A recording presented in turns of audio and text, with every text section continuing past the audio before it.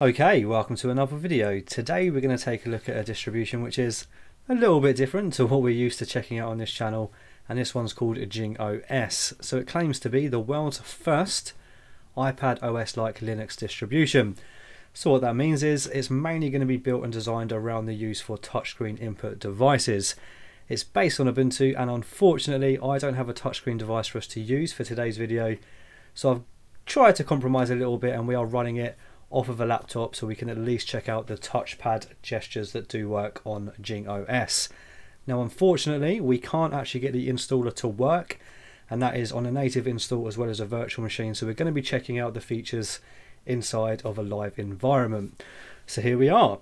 So first things first, this is the default kind of environment you are going to be greeted with. So we have a home screen. I'm not going to call it a desktop because it's supposed to be an iPadOS like distribution. And by default we have two, so you can notice there's little sort of page indicators here.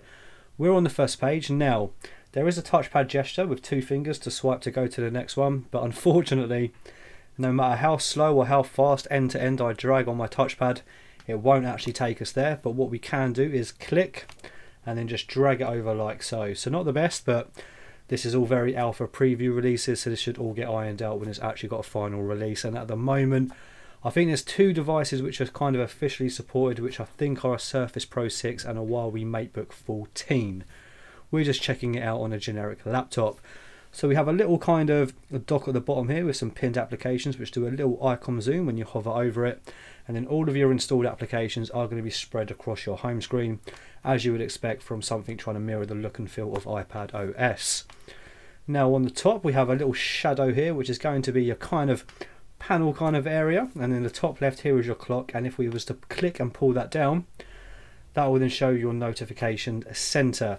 Now as you can see we've got a few notifications here for Discover, and I've noticed there is quite a few KDE elements installed on here, even your system settings. Now imagining you have a touchscreen device, you would just pull that down by pulling it down with your finger from the left hand side of the screen. Now also with the notifications you would just swipe to dismiss them, but as we are using a touchpad I've noticed that the two finger swipe doesn't do anything, but we can click and then just pull them to dismiss them like so. So we can get rid of them, all of them, and we should be good to go. Now to the top hand right of the screen we have another little pull down, which again if you was using a touchscreen input you would just pull it down with your finger. And this is kind of like your control center, which if you've used iOS or iPadOS you will be very much used to.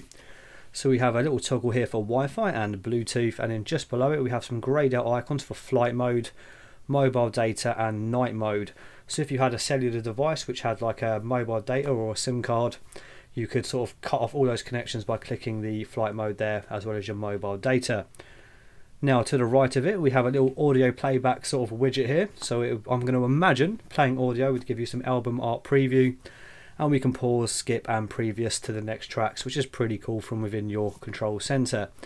Now down here we have the ringer, so let's give that a go. It's a volume slider, so I'm getting a bit of static there on this machine, but it is giving me a bit of a audio feedback that is changing. And then to the right of that we have a slider for your brightness. Now I haven't actually tested this on the laptop, so let's see if the laptop screen actually dims when we use this. It does indeed, so that's actually dimming my laptop screen, so that's all working as well. And then now here we have some more greyed out icons. So we have auto rotate. Obviously we haven't got a device which has an accelerometer in it, so moving it around won't actually change the aspect ratio from landscape or portrait on this device. We then have a location button and settings, a little volume button, and as well as this button here which I found out is a screenshot tool. So if we click that, that will take a screenshot of your desktop or home screen, and you know that it's worked. If you pull down your notification shade, it will then tell you that of course it has taken a notification Plasma workspace. Like I said, there's a lot of KDE elements built into this distribution, so again we're just going to drag that to dismiss that notification. Now we're going to pull this down once more like so. I don't think tap to click's enabled actually. Let me just try that with just a tap. No, so we might need to go into the settings and enable tap to click in just a moment. So here we have a volume button, which if I remember will open up the sort of volume settings in system settings for KDE, and here is where we're going to use another gesture for the first time. So with a 3-finger swipe we're going to go up, and then that will show you or expose you your running applications. And now if we click on it again, we're now going to try a different sort of way here. like so, and then now that's taken us to our home screen. So again, we're going to bring that back up, and now there's a little X here, so we could dismiss that program, but we're not going to do that just yet. And this little trash can icon will then dismiss all of your running applications, which we will try in just a moment. So we're now going to start checking out some of these applications. So we have a photo here, a photo application, so it's going to open everything in kind of a full screen view and give you a little loading icon as it's loading that page. So here is the screenshot that we have just taken. Let's have a look at that in the full screen view. And how do we go back? There we go. So when you move to the left hand side of the screen, it will then expose a little arrow and it will go forward and backwards to the next applications. And how do we just go back? I don't quite know. Escape. There we go. So pressing escape has now brought us back to that.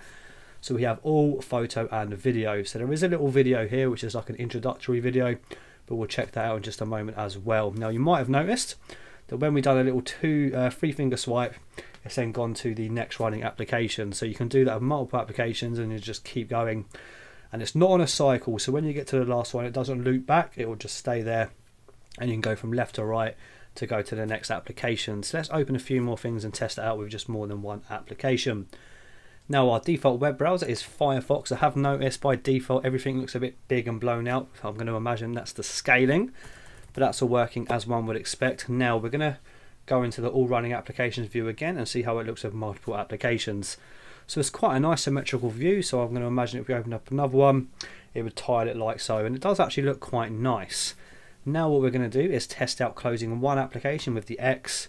So we're getting a bit of weird jitteriness here, but then bear in mind this is not nowhere near a final release. And now we're going to press this trash can icon, and then that will get rid of everything. Next up we have a media player. So again, it's going to give you a little loading icon, and then it will open it up in the full screen view. And here is a little video here, so let's give that a go. There we go. So it's an introductory video. Let's just mute that. And there is your little sort of volume indicator that you've muted, and volume up looks like that. So that doesn't look too great. And let's try it with the brightness keys on this laptop as well. There we go. So I think they're going to need to work on that to make it look a little bit nicer. But like you can see, a lot of it is kind of KDE-esque with sort of KDE elements baked into it. Next up we have a calendar. Let's have a look at their calendar application. Again, so this is all going to be sort of built and designed to be mainly used around sort of touchscreen devices, and that's why things are going to be a bit bigger with nice spacing in between so you don't always hit the wrong number, etc. So let's say we're on 29, let's double click that. So that does nothing, but we've got a plus button here, and here's where we can create new events with a title, time, and we can also do the alerts. So that's pretty cool. Let's go back to our home screen, and we have a calculator. Obviously no sort of touchscreen device is complete without a calculator, so that should also work with your actual keys, and of course we could use the mouse and do all of the stuff. We've even got Sin there and Tan. Well, there we go. We then have a WPS. So WPS appears to be the default Office application as opposed to something like LibreOffice. Now I've not really used WPS too much, so I can't really talk on how good it is, but let's have a little look. So a lot of Chinese characters there that I have no chance understanding, so let's just confirm that. Oh, we have an agreement here for Kingsoft Office. I've also noticed, so as you can see, the cursor isn't a pointer, it's like an iPadOS sort of circle, but it's a bit hit and miss, so it won't always actually get the element you're trying to click on, and I have noticed that quite a lot. So it's just not hitting it at all at the moment. Okay, let's see if we can just tab into it. Oh, it's just disappeared entirely. Can we get that back up? Let's go back to, so it's closed there. I don't know what we did there, but that's closed WPS Office. Let's try and open that once more. There we go. So you'll notice on these all elements of these buttons here, you'll get a little blue shade when it's actually going to interact with it, but it's kind of off axis. So if we go into the middle of the button, you'll notice that a click on there won't do anything, and that blue shade isn't actually there. But if we move to the top left of that actual thing, a blue shade will appear, and then we can actually interact with that button. So little things like that will need to be ironed out. So we've got some problems here, but we won't worry about that right now. So again, it's just not liking the button there, so we're not going to update everything because of course we are running in a live environment. But here we go. So I guess we can just go to new document like so and type away as you would expect. Now of course, if you're using a touchscreen device which has no keyboard, it does have an on-screen keyboard built in. So let's close this off for now, And then we have the voice memos. I'm not too sure if this will work, so let me just make sure we're not muted, and let's try and actually see if it can record off the built-in microphone on this laptop. Testing, testing, 1, 2, 3. So I can't see any peaks there, so I don't think that's actually worked. Nope, so it's not worked with the built-in microphone on this particular laptop, but that's not to worry.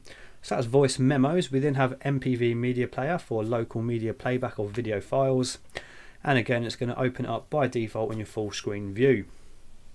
We then have Wps Pdf Clock, which I should imagine will let you do things like alarms as well as your stopwatch and then just your timer. So very nice. Let's keep moving. So we have a few more applications from the WPS suite, like presentation, spreadsheets, and WPS Writer. Now we're going to go on to the next page and see what we've got there, but again, it won't work with the 2-finger drag, which is quite annoying. So we're going to click the screen and then just bring it forward. I'd like to see that working just so I can see how smooth the animation is, because so far all of the other animations are quite nice and fluid, and I don't notice too much stuttering there. So let's close all of these off now. Okay, so we have a Kirigami Gallery. We have the camera. Let's check out the built-in camera application. So it is going to use the laptop's webcam. So it's got us rotated the wrong way, but there we go. Very nice.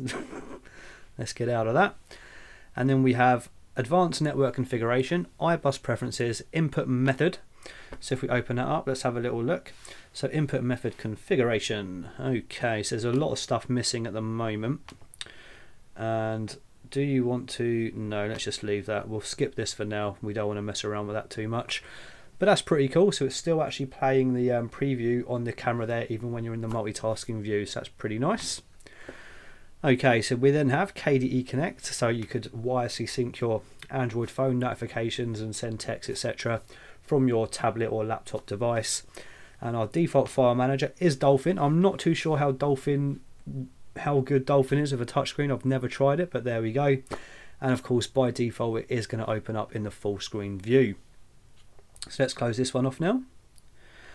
And next up we have the Info Center. So let's open this up and see what we're running with.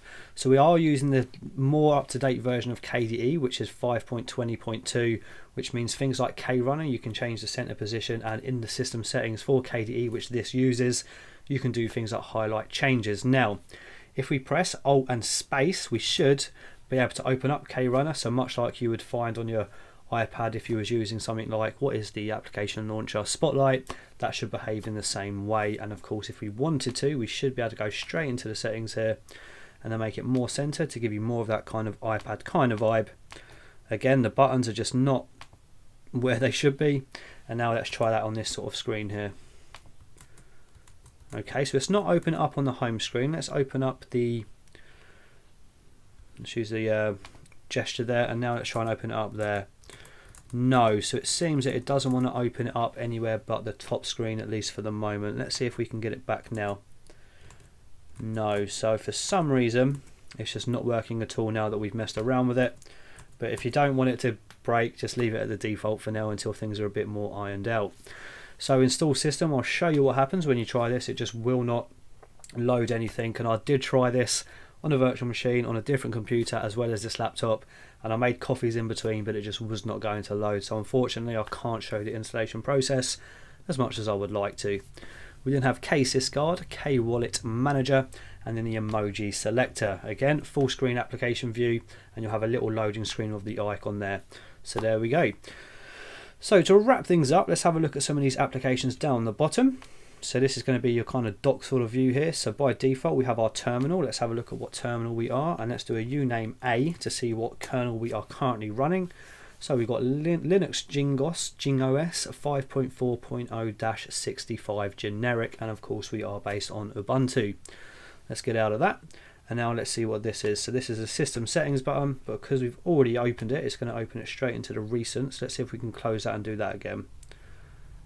So let's close all of these, and we're going to click this icon once more, and there we go. So as you can see, it is using the KDE system settings, and we can of course do the highlight changes. While we're in here, let's see what theming we are using. So by default it doesn't have too many themes installed, just the sort of basic Breeze themes that you will find on most KDE distributions. So we've got Breeze Light, Breeze Dark, and Breeze Twilight. Let's see if we can change it to the dark and whether that works with all of the applications. Okay, I think we've crashed it, so what I'm going to do is just pause the video here, reboot and carry on where we've left off. Okay, so we're back after the reboot, and let's see if our Krunner is back working as it should. There we go. So with Alt and Space, Krunner is now back. I'm not sure what they're going to do about Krunner in the final release and whether they're going to have it baked into it.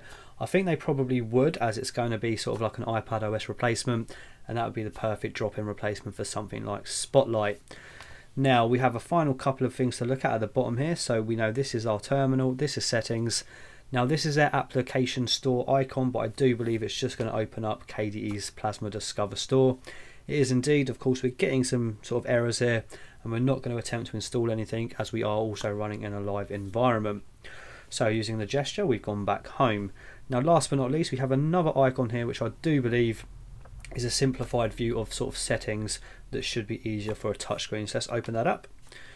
And there we go. So it's in a sort of list kind of view, and we have options for Bluetooth, energy information, accounts, cellular networks, software information, which will just be the sort of KDE system information that we saw earlier, which is KDE Plasma version 20.2.